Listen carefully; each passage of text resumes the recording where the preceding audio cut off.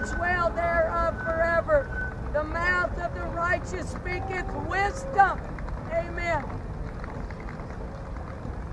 And his tongue talketh of judgment. Well, that right there shows you why preachers are supposed to preach judgment. Because the Word of God says that the righteous are going to speak on judgment. There is a judgment coming. And my Christian duty is to warn the wicked. Warn the wicked of the wrath of God to come. God does not want you to have His wrath. God wants to extend His nail-pierced hands of mercy. Mercy triumphs over judgment.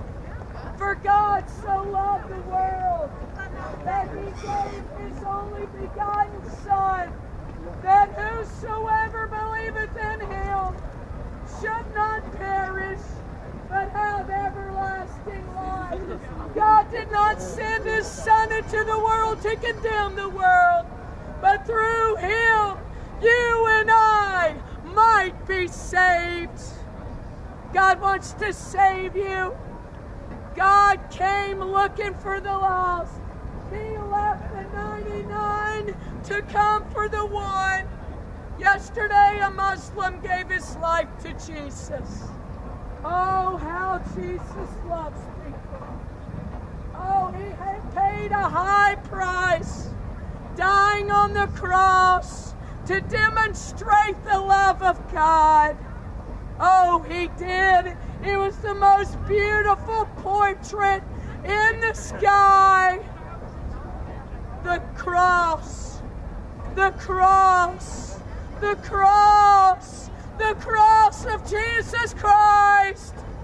Oh, it's foolishness to those of you perishing, but to those being saved, it is the power of God leading to salvation. Turn from damnation. Turn to the great God. Turn to the great I Am, the beginning and the end. Yeshua HaMashiach, the God of Israel.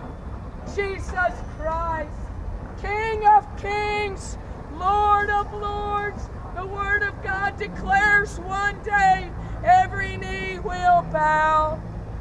One day every tongue will confess Jesus Christ is Lord, to the glory of God the Father. Oh, the Son came to give God glory. God glorifies His Son. When Jesus was baptized, the heavens were opened, and God Almighty, maker of heaven and earth, spoke at that river Jordan. Oh, my Son, in whom I'm well pleased. Is God pleased with you, sir? Yes. Is God pleased with you? Do you walk in righteousness?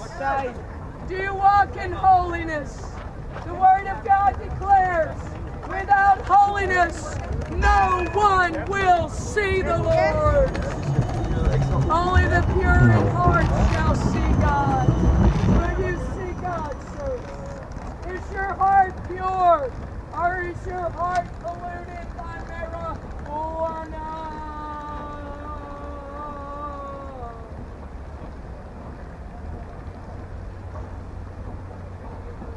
God did not create marijuana to make Amsterdam Sin City.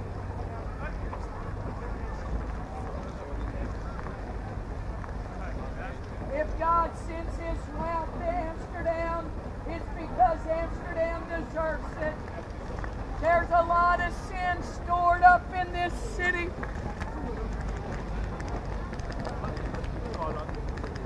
The only reason God has not destroyed Amsterdam yet is because of the righteous men and women in this city, like YWAM.